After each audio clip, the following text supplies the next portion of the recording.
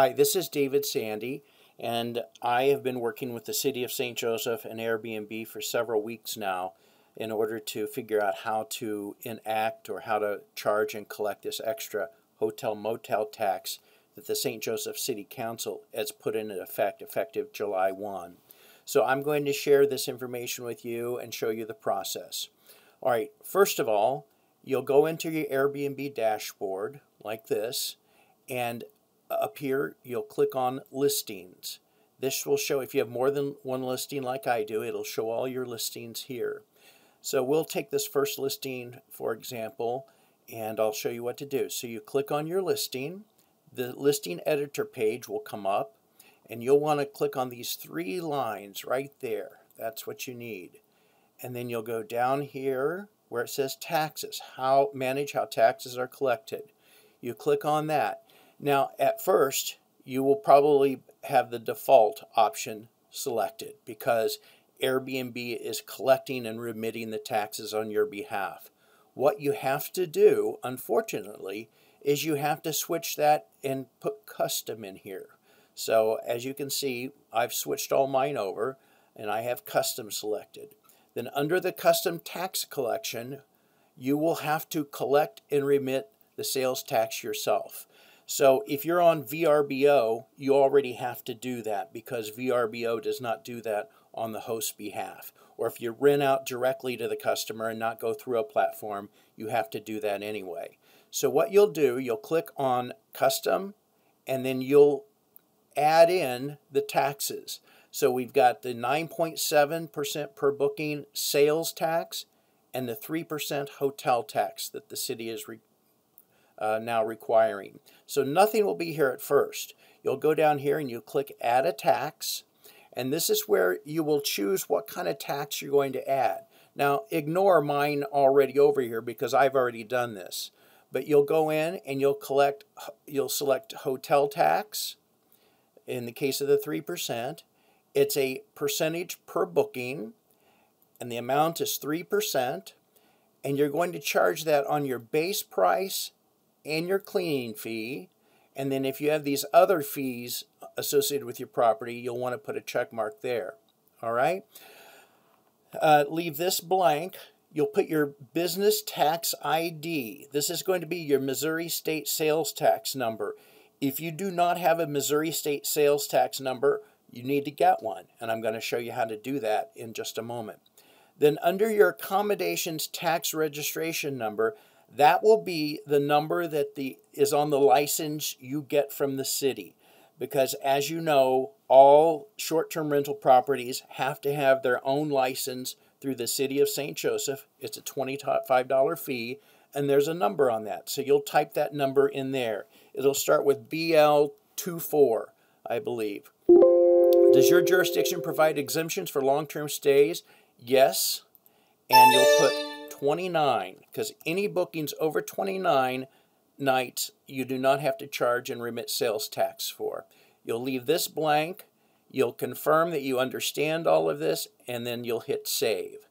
So that's what you'll do for the hotel tax, and at that point you'll see it here after you save it. Now you have to go back in and add the second tax, the Missouri sales tax.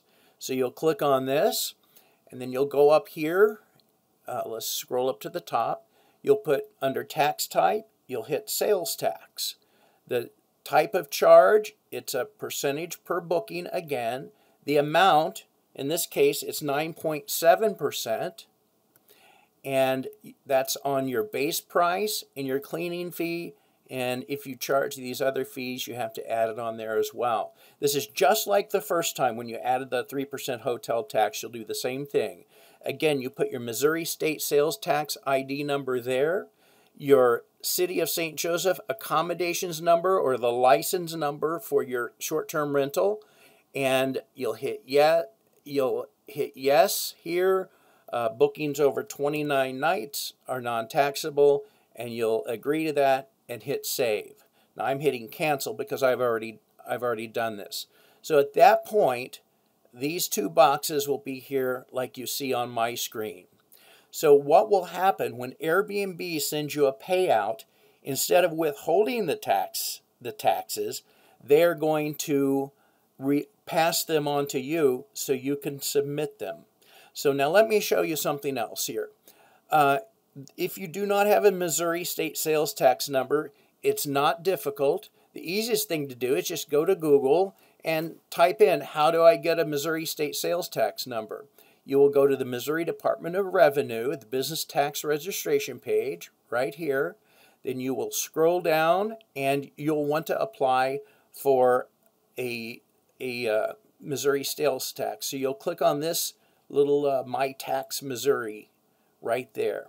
Okay, so as you can see, you can register your new business online for the following tax types. Sales tax is one of them. So you start the registration process, and then you'll just go through this process of putting in, all of your information and fill that out. You will be mailed a Missouri state sales tax number. I believe it also gives it to you online. I don't remember. I had mine for a couple decades, so I think you can get it live, and that's the information that you'll put in AirBNB on those other pages where it asks for your Missouri business ID, your sales tax ID. So that's the process you have to do. Now let me show you something else. You're probably thinking this is just too much work, it's too much hassle.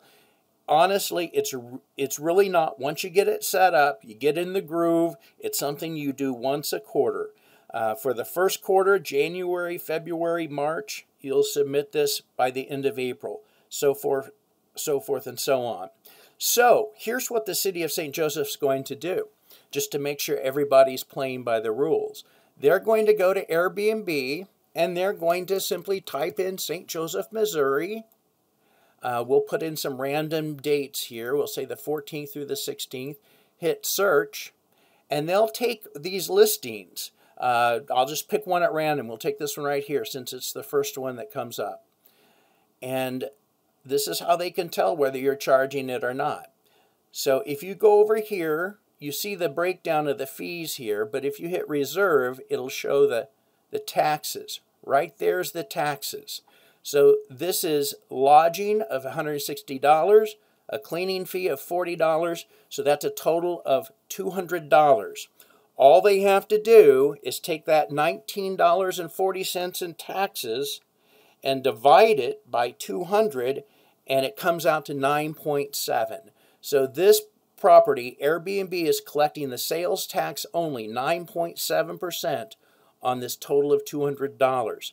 The City of St. Joseph, when they audit you, they'll see that you're not charging the extra 3%, and that's when you're kind of caught. And so you want to avoid that, because you want to avoid, penalties and not collecting and paying the tax. Keep in mind, these taxes are paid by the guest, and so it's a pass-through.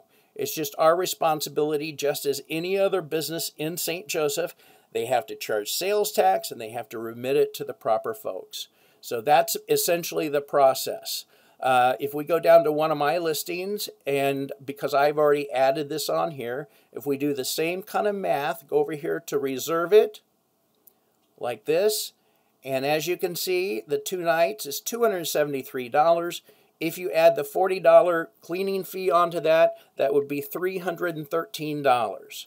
So you take $39.75 divided by 313, and that's 12.7%. That's what we have to collect and remit. So I hope this little video has been helpful to the other hosts, and feel free to message me on Facebook if you have any questions, and I'll help you out the best I can. Happy hosting. That's all.